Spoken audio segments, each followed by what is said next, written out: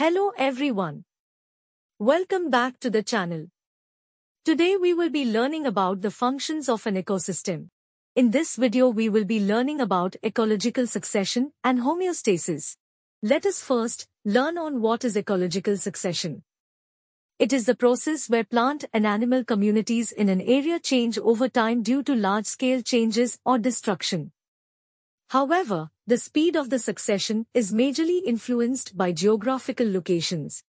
Now, let us learn about the stages of ecological succession. Succession is direction change in vegetation of ecological scale.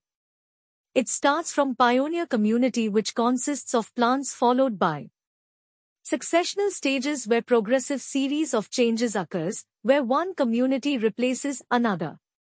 Transitional communities are also replaced, seral community, and characterized by increased productivity, nutrient shift, organism diversity, and food web complex, and finally climax community is where it is final stage, stable and mature which is more complex and long-lasting.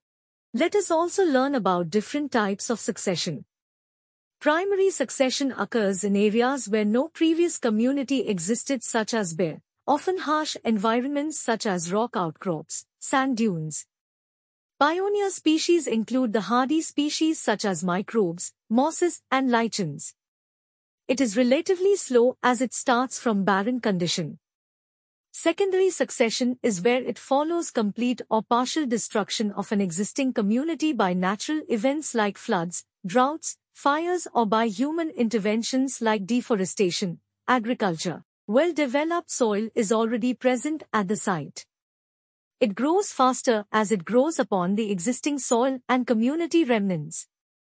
Autogenic succession is where the change is brought about by biotic components, living inhabitants, of that community itself, while allergenic succession is brought about by the abiotic components such as fire, flood of the ecosystem.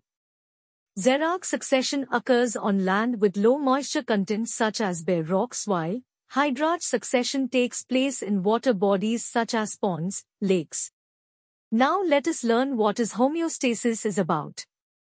Homeostasis is a process where the biological system tries to resist changes and maintain equilibrium, through which ecosystems can self-regulate species structure and functional processes. Few types are regulating the body temperature by sweating or increasing the metabolism. Migration where an organism moves away temporarily from stressful habitat. Suspend where in thick-walled spores are formed in fungi, bacteria and low plants which help in surviving unfavorable conditions, while animals such as polar bear go into hibernation mode to escape time. For more lectures, do subscribe the channel. Thank you.